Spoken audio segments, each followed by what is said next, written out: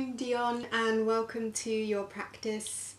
If you are looking to relax, restore and unwind, then you are in the right place. I'm so pleased that you're here.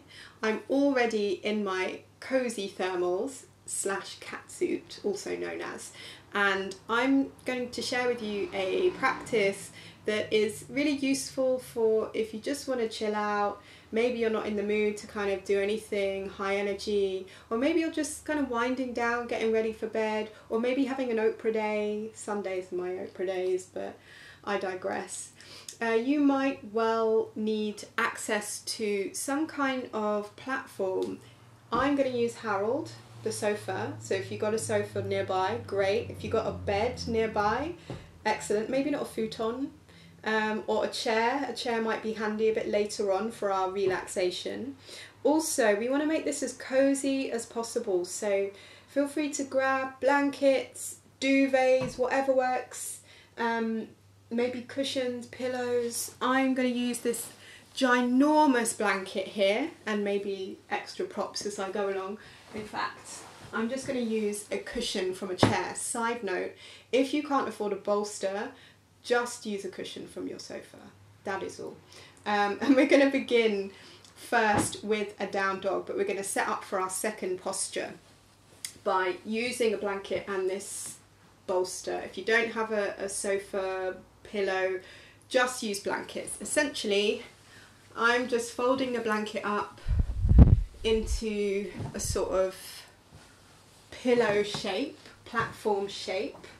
And we can always adjust this. Side note, if there's any Iyengar yoga teachers watching and you're probably like really mad at me right now for not folding neatly, sorry, we'll just have to deal with it. So we're going to first start with down dog. Have your little pile of coziness to the side. We'll use that in a minute. And I'm just going to use Harold as a prop for down dog. You can take normal down dog if you prefer, but I quite like this luxury way. Often I do this on the side of a bed as well. So just have the hands on the side of the sofa or the bed or a chair if you're using a chair. And then just come on up, pressing heels of the hands into the edge, ground through the feet. Take a few moments to just settle in, maybe have a little wiggle around. So our aim really is to try and find or create coziness, to try and be as comfortable as we can be, so that we can just drop in and maybe find relaxation. So often I find there's nothing worse than someone saying to you, just relax, because often it's the last thing we can do when we're thinking about it, overthinking. So instead we'll just kind of play with props and creating conditions to slow down, to kind of give the body some support so that hopefully we can ease ourselves into a sort of feeling of comfort and safety, gentleness, tenderness and so on. So I'm going to gently come out of here. I'm just going to walk my feet forward, come onto my knees, and then that little platform that you created, we're going to use that for supported child's pose. So I'm going to separate my knees a bit. My big toes are touching behind me, but you can also have the knees together. And I'm just going to pull the platform up towards me. I like it this way, not everybody does. And you know, ladies, if you're on your period or you've just eaten a massive burger, maybe you don't want the platform as really close to your belly, but I like the feeling of it being close, feeling that support. And you're just gonna like ooze your way over your platform and make sure that your head is comfortable. So if your platform isn't supportive enough, then just whack more support there so that it does feel good. And I quite like this hugging motion, hugging the props. And up to you if you want to just turn the head face down. If your neck feels okay, maybe you turn the head to one side and then really let the props support you. So see if you can just drop in, relax your belly. And if the head is turned to one side, just to even out the stretch, maybe slowly turn the head to the other direction.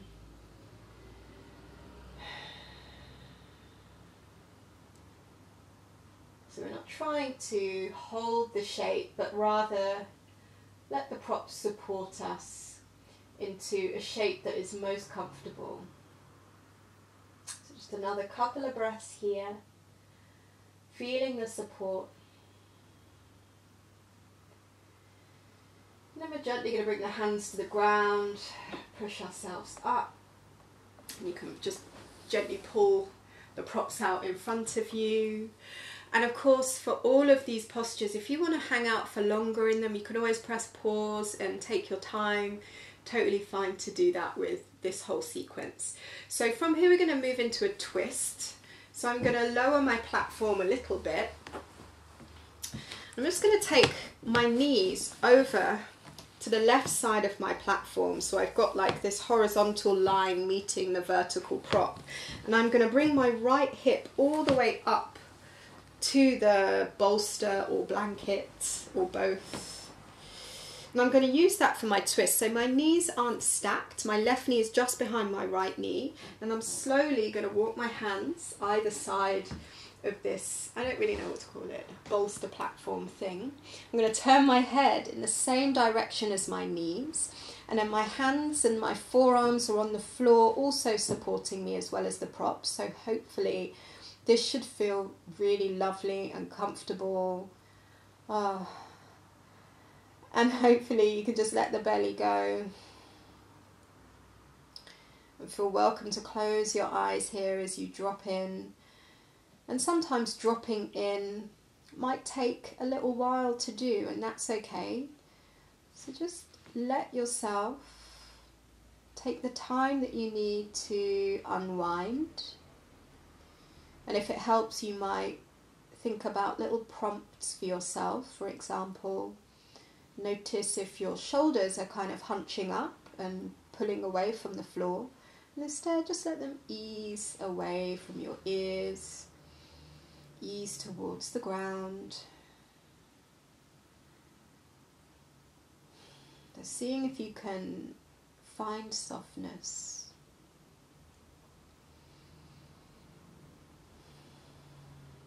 Just another couple of breaths here.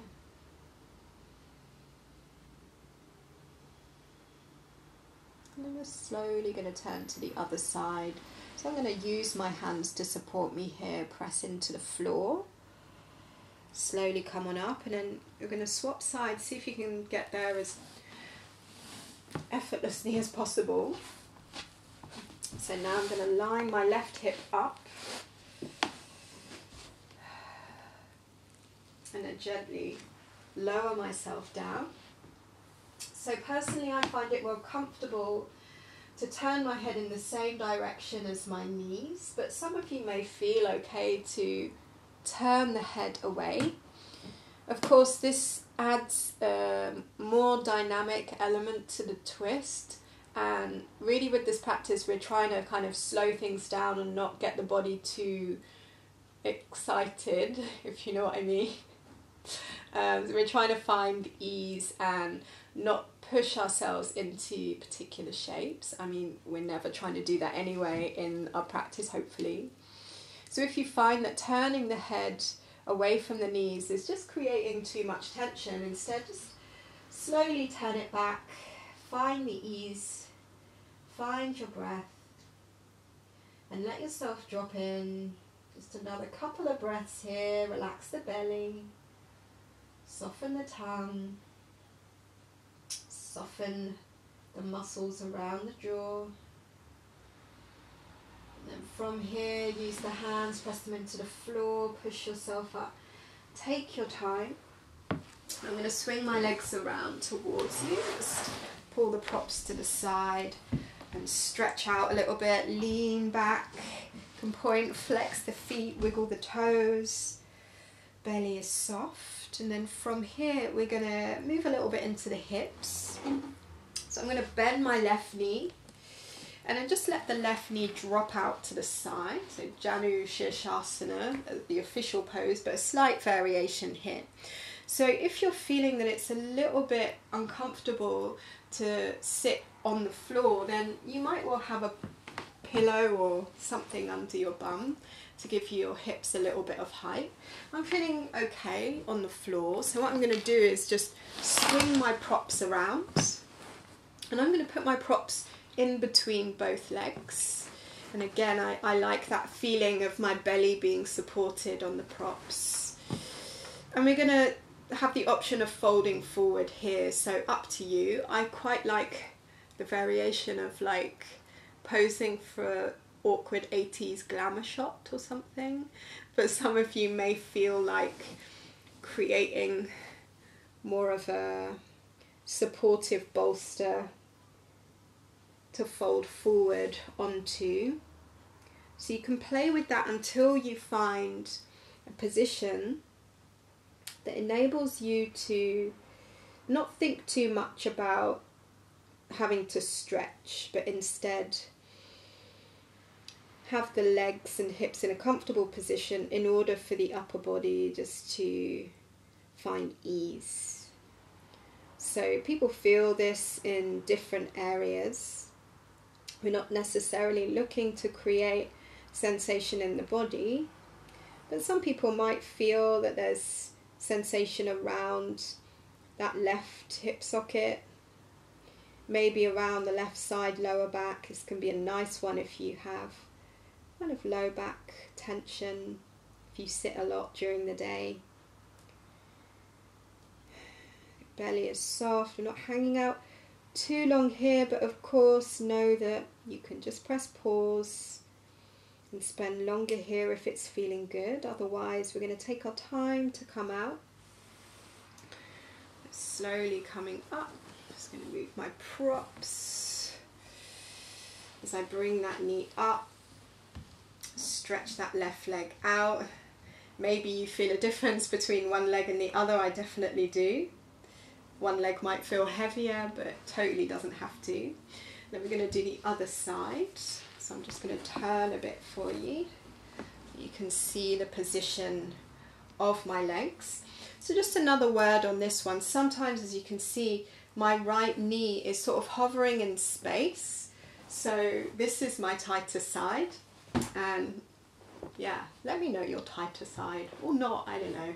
You can always just take a pillow or a blanket or something and offer it some support. So often if there's like something suspended in space, particularly something like a knee, knees are really volatile joints. I'm sure many of you might have experienced that, and it can be really nice just to give the knee a bit of extra support so that the body doesn't have to work to find softness, or it doesn't have to work to find ease. So really, again, just to reiterate, this practice is just focused on us being able to find support, drop in, get cozy, get comfortable. And if sitting up feels most relaxing here, then by all means stay up. If you want to explore folding and do what feels good here. And I often find that, especially in restorative yoga poses, it's really nice to support the head, especially if you have been pretty active or like thinking, working, processing. A lot of that energy is like upward, all in the brain, the thinking. And it can be difficult to wind down when we're busy or we're lacking in time and so on. So instead, what we're trying to do is to support the head so that we can send this kind of energy downwards. So as we send energy downwards, we kind of create conditions to feel more grounded. And when we can feel more grounded, more supported, then hopefully we can start to slow things down, let the body do what it knows how to do. It knows how to restore itself. It knows how to run efficiently, super efficiently. So from here we're slowly going to come up. So take your time. Ooh. Nice. I'm just going to pull these to the side. And then from here, I'm just going to have a wide-legged position. And up to you, you can use the props again, just bring them between the two legs. And if you've got tight hamstrings, by all means, feel free to bend the knees a little. You can stay upright, can support yourself with hands behind you if that feels softer and more relaxing. Didn't want to use that word, but you know what I mean. If you feel that there's space to come forward without straining or forcing or pushing, then maybe see how that feels. And once again, maybe you turn the head to the side. If that's not great for your neck, then maybe just turn the head to face your blanket. And see if you can really ground through the thighs. It can be a nice thing to do, especially towards the end of the day, and especially if we are feeling quite wired. The head is turned to one direction, slowly lift it up. And take it to the other side. Soft belly, soft jaw, soft tongue. See if you can soften the muscles around your eyes.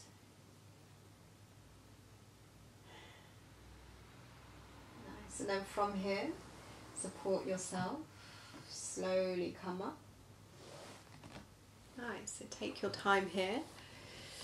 And just take the inside of the knees and then just use your hands to help re-bend the knees. Nice. And from here we're going to take kind of gentle reclining posture using your chair or your Harold or sofa or whatever you've got handy, bed, depending on the height of the bed. I'm just going to walk my bum as close to the edge of the chair as possible. Come to lie down and just swing the legs up there so that hopefully it feels comfortable for the calves and the feet to rest on the floor. Both bum cheeks resting on the ground, arms by the sides. Take a few breaths there. Fidget if you need to fidget. Find the sweet spot. And in this position I quite like to stay for a period of time. If you've got an eye pillow, or if you don't have an eye pillow, maybe grab a towel or a flannel. It can be quite nice just to put over your eyes or over your forehead. You could also use a blanket, of course. And then just take all the time that you need here. Great if you've got at least 5 minutes to be in this position. If you're feeling that you're coming to the end of your allotted practice time, you're slowly going to ease out of the position. So take your time here. Just start to drag the heels towards you. And then maybe you can just press the heels into the edge of your chair or your sofa or your Harold's. You can take hold of the knees, maybe give yourself a squeeze, and then roll onto one side, legs heavy, and use your hand or hands to press into the floor and find your way upright. Feel free to sit on a prop of some sort, or kneel, or whatever feels good. And just take a moment when you're back upright. So just tuning into sensation and just noticing how you feel. And if it's bedtime for you, now might be a good time just to crawl into bed. Have a wonderful snooze. If you're kind of chilling for the rest of the day, or maybe if you've just got to get back to work and get on with stuff, then maybe there's a little bit of this softness that you might be able to take with you. Bring the palms together, chin to chest, Peel open the eyes and just peek through your eyelashes, look towards your fingertips. Take a few more blinks as you open the eyes.